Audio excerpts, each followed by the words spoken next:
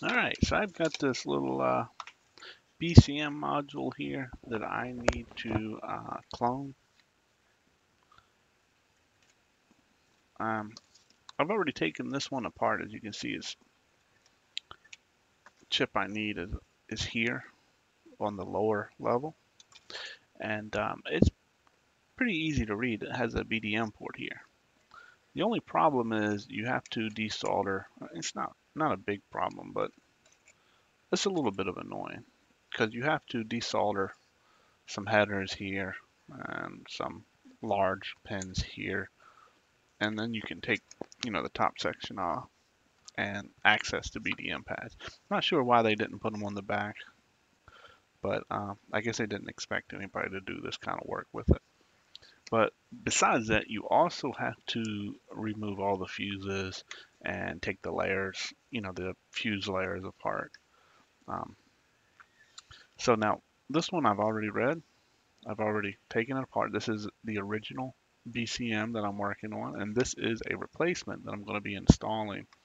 And I want to avoid taking this one apart, uh, mainly because I don't feel like pulling the fuses, and I don't feel like desoldering the headers.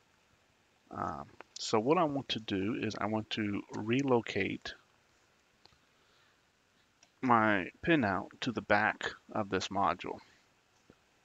And it should be fairly easy because I see vias for each of the points. So we have on the BDM port, we have power, which is going to be 5 volt. We have a reset pin, we have a ground pin, and we have the background debugging pin. And like I said, I see vias for all of them, so it should be pretty easy just to move everything back here. All right, so let's do that. Let's first find them, and I'm going to put this solder here.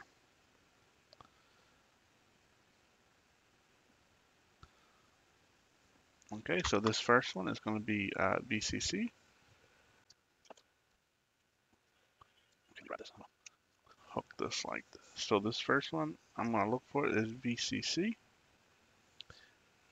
And also I'm going to take a picture because later I'm going to make a diagram for this. And I've done this before, but I can't seem to find it, so I have to do it again here.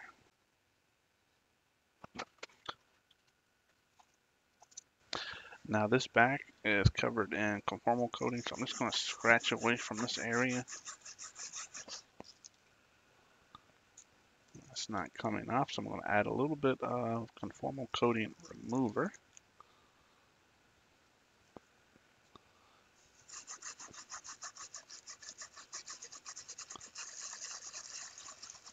And that did the trick.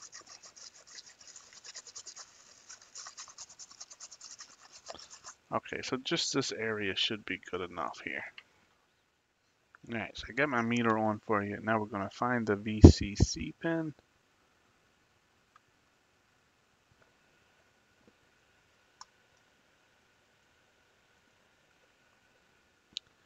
And so the BDM pad is right around in here.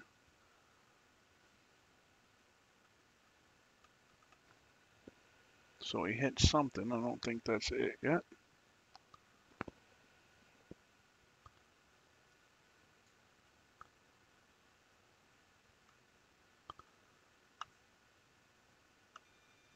Okay, so here we found it. It's this kind of chunky one that's coming up. So anywhere on this line will work.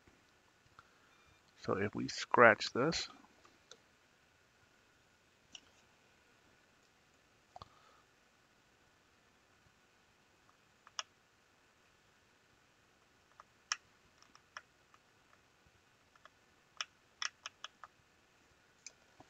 and I'm going to put a little solder there so we know where it's at. That is our VCC, right? Actually, I don't need to read this one. I need to read the other one, but that is okay. We'll still mark them on this one and then go to the other one. And we'll test it on this one first. All right, so that is our VCC. Now let's do our reset. And we can see our reset via right here.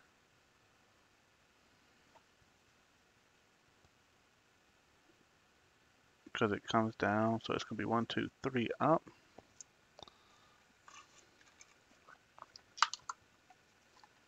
And then if we come look here,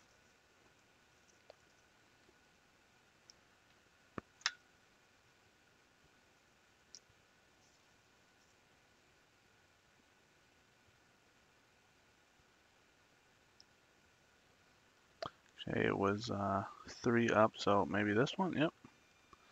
That is our reset.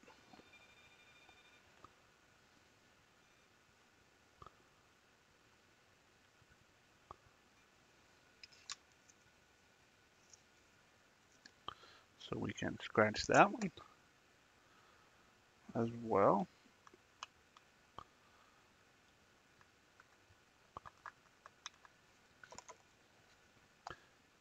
And put a little flux and a little solder there.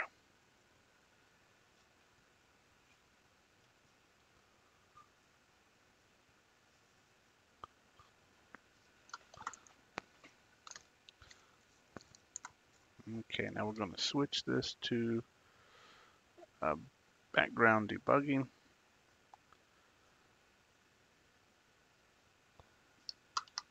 And if we look here, we can see the via right there. So it's going to be right in here somewhere.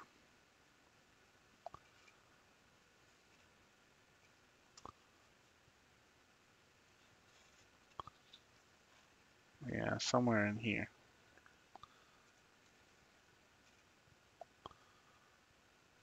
Not that one. No. Oh, I haven't hooked this up yet.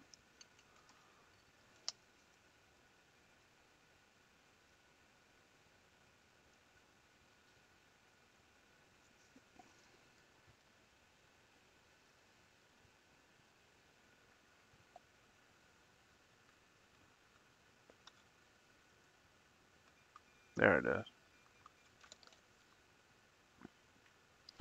All right, so now all we have to do is find the ground. And ground should be pretty easy to find. All right.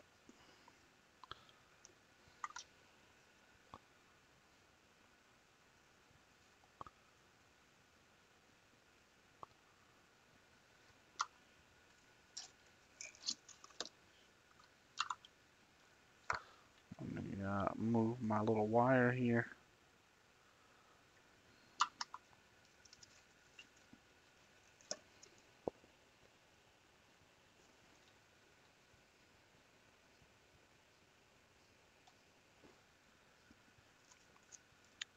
Okay, so I did see a via coming off that one as well.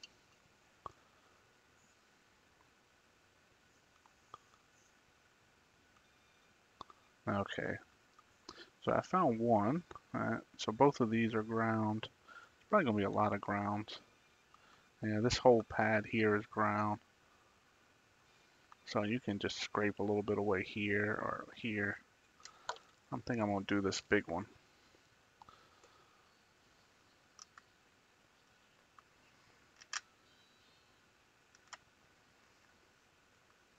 Okay, so that's gonna be our ground.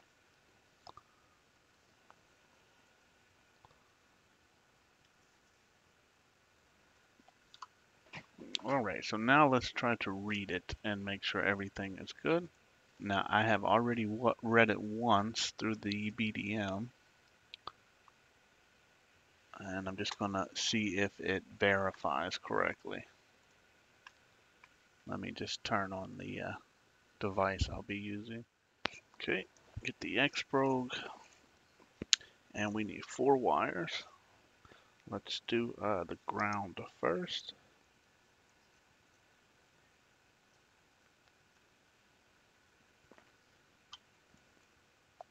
Color don't really matter, whatever your preference is.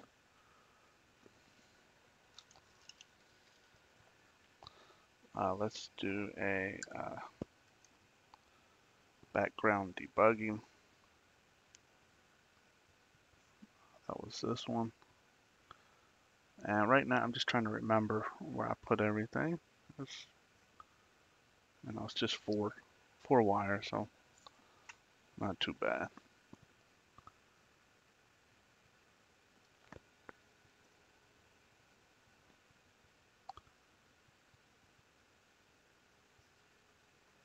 This one don't want to stick.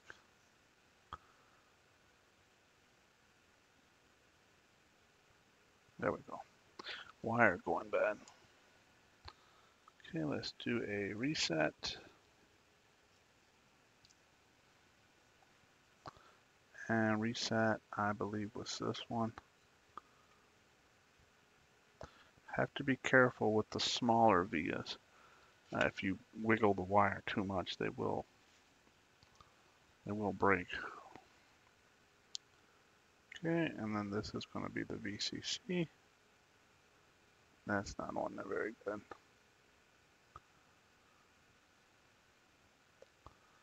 See this one being difficult.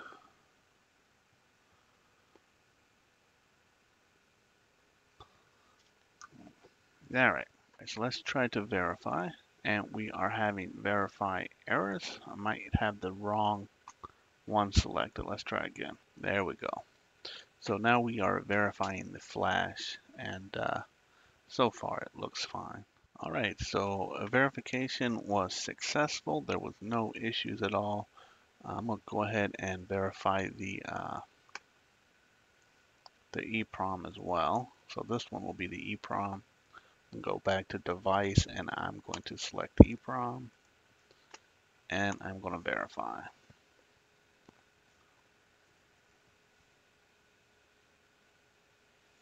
All right. So these positions did work just fine, which is great because now we don't need to take the other one apart. I'm gonna go ahead and remove this stuff here. Okay. I'm gonna clean up my solder.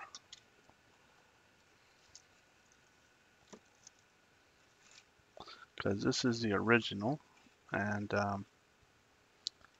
I'm not sure what's wrong with it. The customer, wanted me to clone a replacement, so I'm going to do that. But I'm also going to give the original back. So I'm going to clean it up here. All right. And I'm going to put the conformal coating back on there.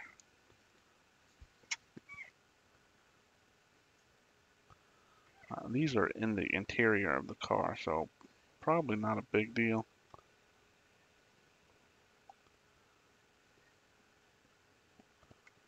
But we took it off, so we're going to put it back.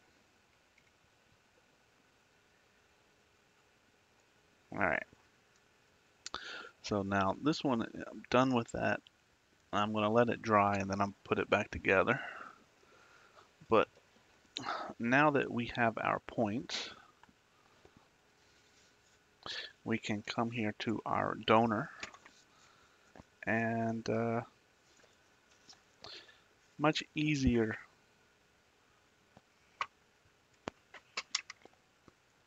get this one cloned, right? So let's see, let's verify all of my points. Right, so I know our ground, I know that our power was this big fat one. Okay. And this one, I'm not going to scratch away all the conformal coating. I'm going to leave some of it. Just scratch away where I need to make my connections. I'm going to do the same thing for the ground.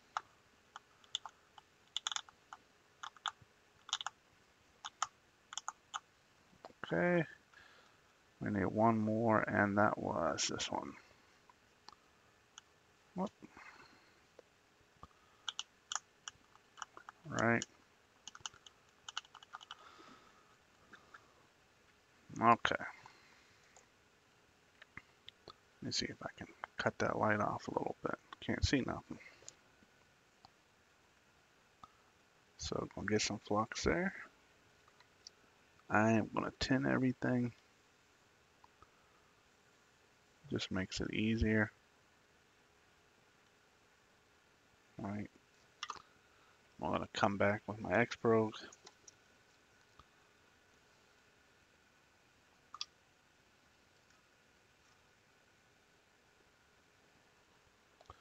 Okay, we're gonna do ground first because that one's pretty sturdy. Let's do power next. Let's come around this way. Last time my power was barely hanging on. Okay, I'm gonna do the BKG next.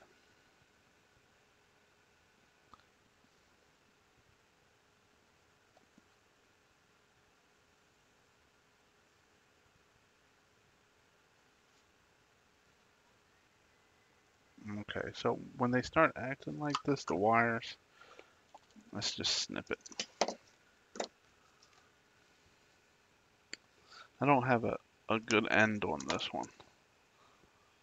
And it's a cheap wire, so it keeps oxidizing pretty quickly.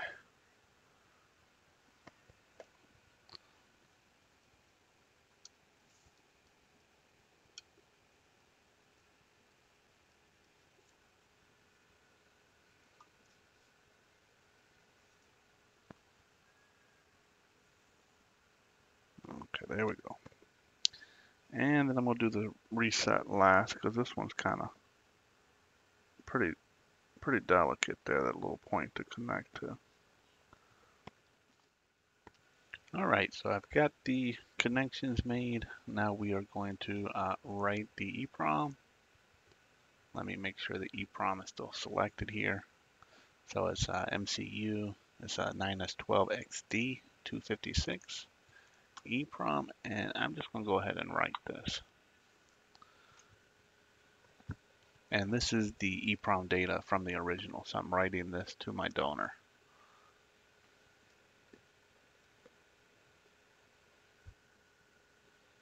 Okay, so that is done. Now the flash, it's the same part number, so it should be the same, unless there was an update or something like that. But I think I'm just gonna do a verify and see if it's the same, because I'm pretty sure it's gonna be the same.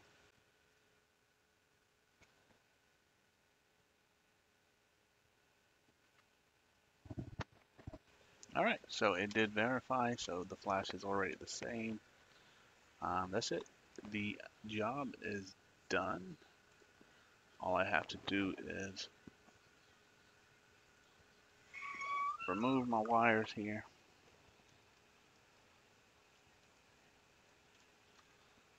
Okay, clean it up. Actually, let me get that solder up first.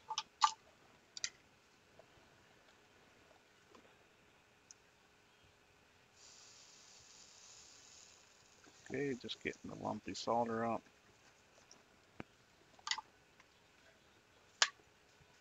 Okay, and we are also going to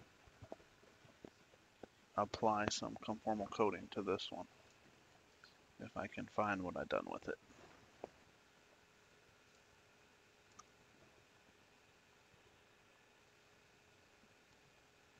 Yeah, there we go.